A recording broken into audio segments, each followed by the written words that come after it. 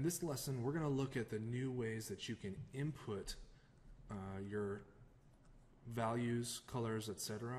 into your definition. A number of these options have been around for a little while, including the toggle that we see here. But there's some additional input objects here that will allow us to have a little bit more control. So if we take a look at these two, one is called a button and the other is called a toggle. The toggle only switches like a light switch on or off, and once we switch it on, we have to then switch it back off. In contrast, a button is just that, it's a button. So once we press the button, as long as we're holding it down, it's going to say true or false or whatever output value you're specifying there. And then once you release, it's going to turn back off. And we're going to take a look at an example that uses the button here in a second. Additionally, for a long time now, you've had the option for creating your own color swatches. But the developer, David Rutan, has added a few more options in here for a little bit more functionality when it comes to how we interact with our definitions. So this is the actual color picker, which gives us the same options that you would see inside the swatch menu when you go to define what color is coming out of the swatch, but allows us to see visibly all of those inputs, so we can dynamically change it as we would a slider. Additionally, within the options for colors, there's a new object called the color wheel, and this one's really great. If you've looked at Adobe's Kuler online, it's kind of similar in terms of how it works, and it allows you to specify different relationships between colors and how many you want across the color wheel, and you'll get that many colors that are defined by those relationships. And we're also going to use this one on a specific example here in a second. Next, when it comes to setting up your file and laying it out, once you've gotten past the kind of basics, if you have a more complex file, you might find yourself trying to figure out where the next significant move in your file was after the beginning. So you can use these little objects called the jump objects to bounce between certain locations in your file.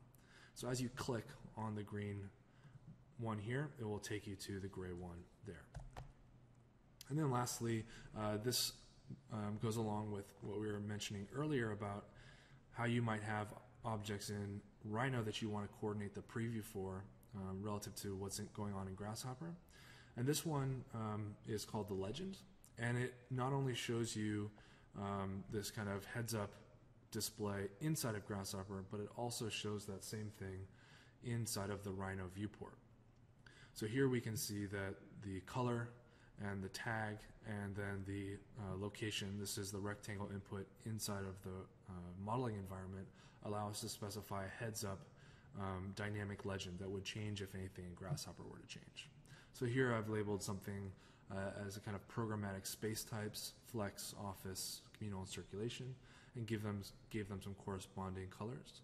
So you might do the same thing and use your colors to relate to geometrical previews that you have going on in your Rhino viewport as you're working. And then lastly, we're also going to use this little guy called the cherry picker, which allows us to track through a data tree and choose a specific element from within it. It's kind of like a multi-dimensional slider for data trees. All right, so let's do a couple of exercises using some of these new ways to input data into Grasshopper.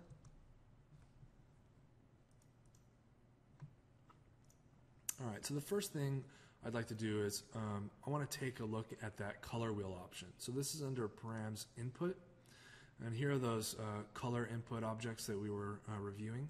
So here's the color wheel. All right, it creates a palette of related colors.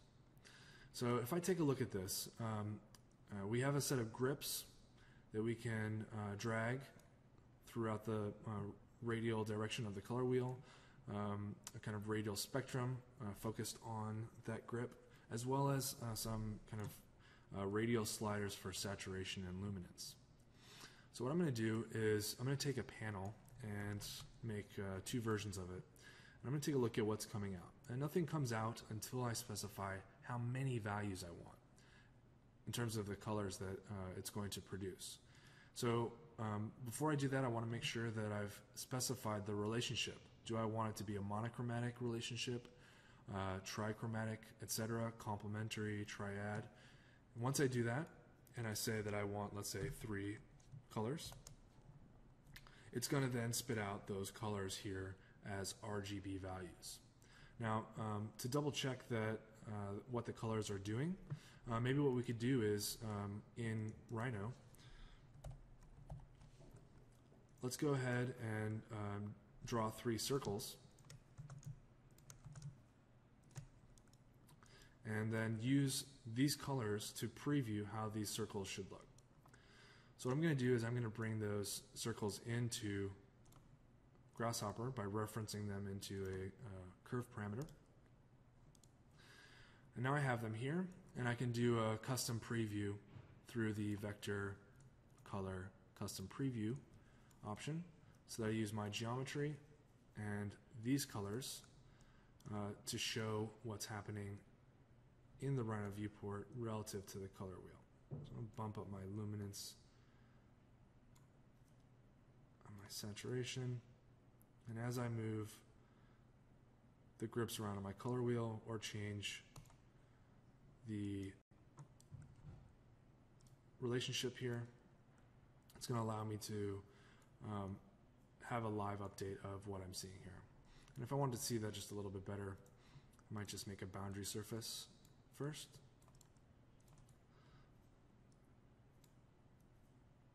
There we go. Much better. All right, so that's the color wheel. And you know, it's a little bit more dynamic than, let's say, putting in a bunch of swatches or color picker, and that's why I like it. And always the colors are related, so I can very quickly produce a kind of spectrum of colors without having to think much about it, but knowing that they're going to look right off the bat decent together. So the next thing that we want to do is take a look at a more kind of in-depth use of some of those other objects we looked at. We talked about the button and the color picker, as well as the cherry picker, which was found under the utilities menu here. So what I'm going to do is let's go ahead and start a new definition here in Grasshopper, and let's take a look at first working with a grid of elements. So I want some geometry that's organized well in Grasshopper very quickly. So what I'm going to do is I'm going to use a grid. It's a very convenient way for me to get an array of objects into the Rhino viewport. All right, so coming out of my grid, I've got a data tree composed of 5 branches, each of 5 cells here, my squares.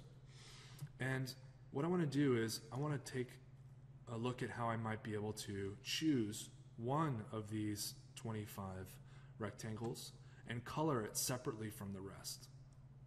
So what we can do is, first of all, I want to find a way to isolate that one. And we mentioned earlier that that cherry picker object will allow us to extract a single item from a data tree. That's exactly what I want to do. So what I'm going to do is drop that in and use my curve output and go into the cherry picker.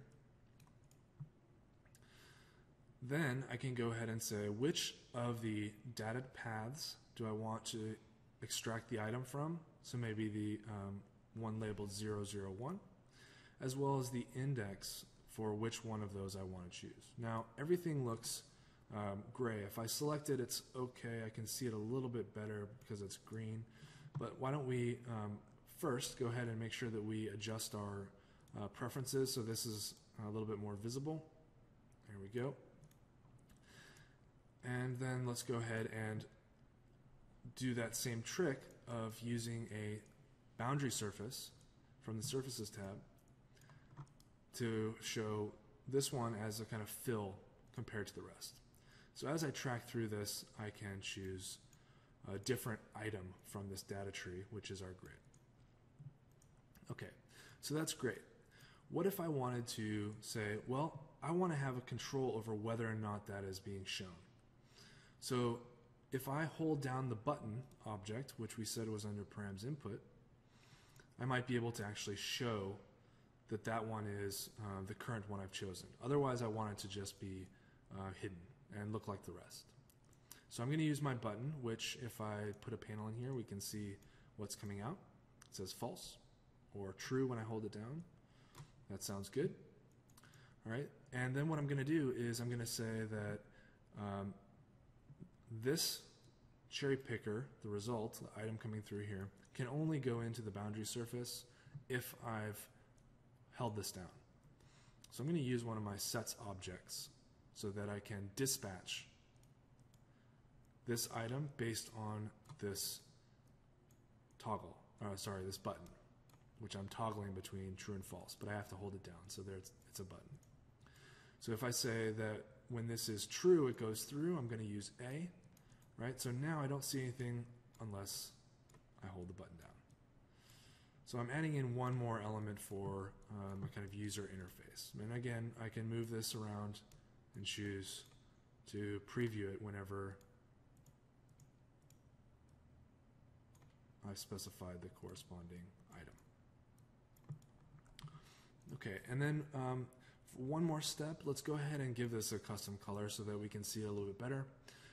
I'm going to go ahead and use that color picker option. All right. Maybe a nice cyan color will look good here.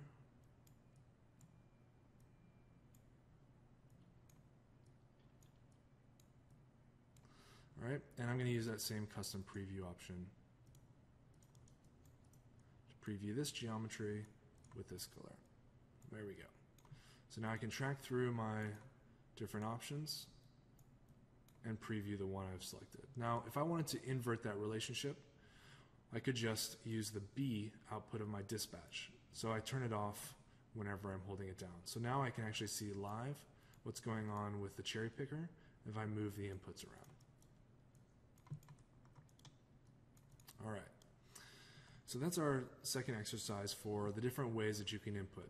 And the majority of these that we've highlighted are really objects that allow us to more dynamically interface with the definitions. The color picker, the cherry picker, the color wheel, etc. And those are some of the big improvements or additions recently to the ways that you can input data into your Grasshopper definition.